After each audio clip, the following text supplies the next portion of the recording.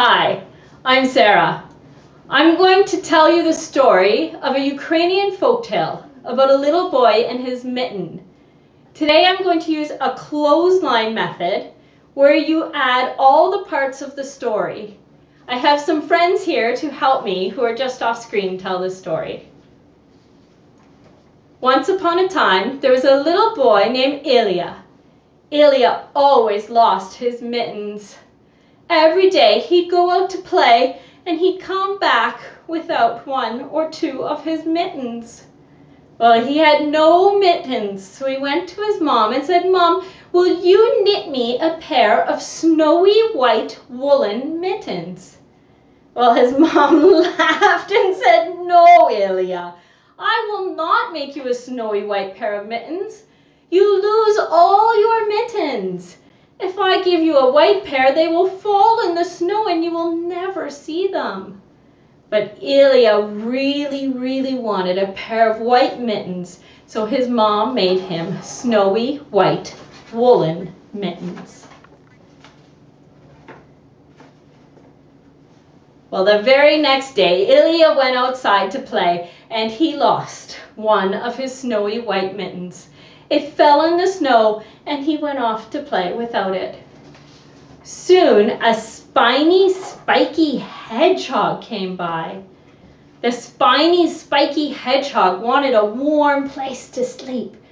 And when he saw that mitten, he curled up inside and got all nice and warm.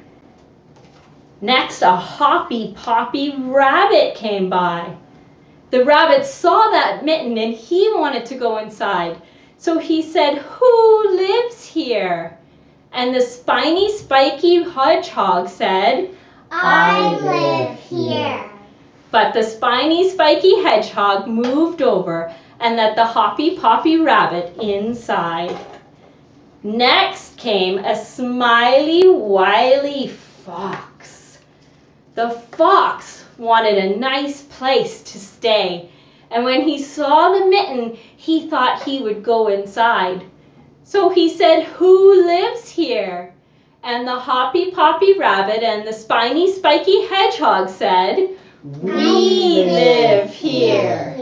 But they moved over and they made room for the fox. Next came a sleepy, snuggly bear.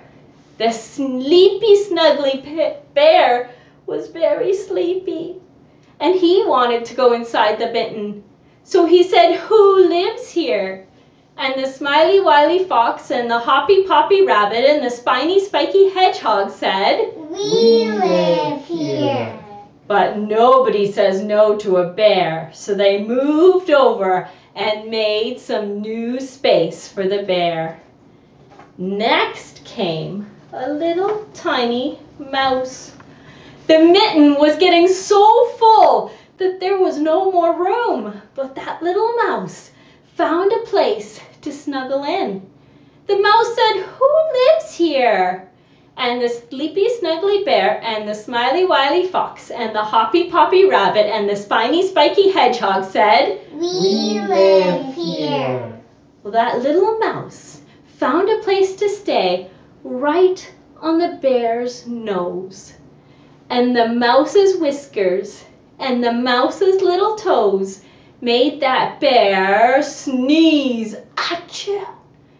And when the bear sneezed, the crunchy munchy mouse and the sleepy snuggly bear and the smiley wily fox and the hoppy poppy rabbit and the spiny spiky hedgehog flew out of the mitten. And the mitten flew up.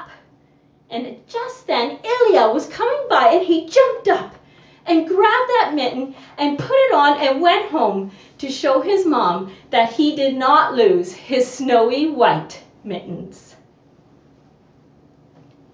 This clothesline story is a lot of fun when we're telling stories to kids because they can join in. Even the very youngest kid can say a simple line like, "We live here." And older kids can help with the ongoing building of crunchy, munchy, sleepy, snuggly, smiley, wily, hoppy, poppy, spiny, spiky.